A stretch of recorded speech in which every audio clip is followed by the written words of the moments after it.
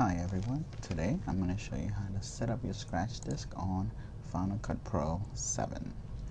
Now the importance of setting up your scratch disk is that once you move a clip into your browser and then into your timeline, Final Cut needs to know where to store all the files associated with rendering that clip or making that clip easy or making that clip able to be viewed on Final Cut. So let me show you. Let me bring in this clip here into the browser and then into the timeline.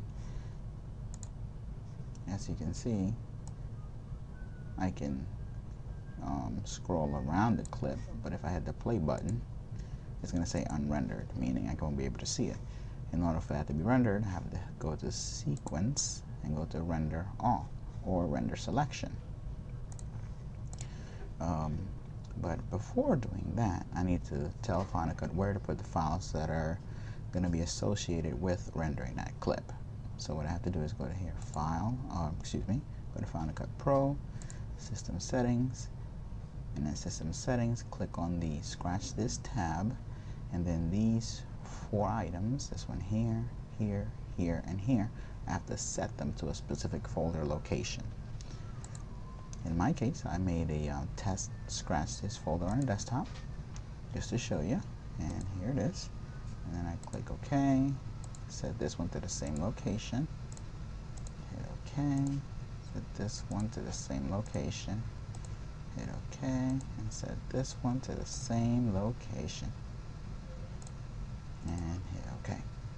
And then you hit OK one more time, and now you can actually render the clip. Now for the purposes of this clip, I'm going to shorten it a little bit and just render a smaller piece in the interest of time. So I selected that piece, and I'm going to go here, select, or sequence rather, and hit render selection.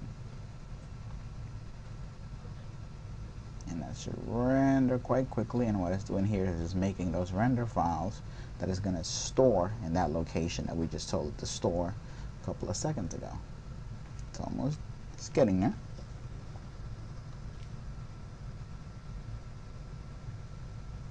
The outcome of this is going to be that once it's fully rendered, instead of seeing this red line over this piece, meaning that it's not rendered, it's going to be a blue line, meaning now it's rendered, and you can actually play the clip and begin to do whatever else you're going to do with it.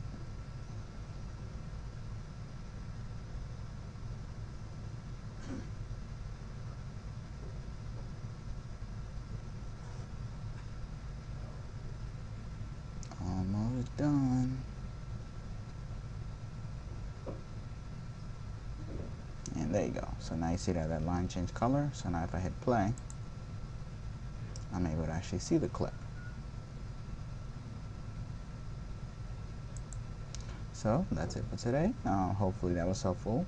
If you have any questions, just post them on my blog or post any notes at the bottom of this YouTube video, and I'll do my best to answer them for you.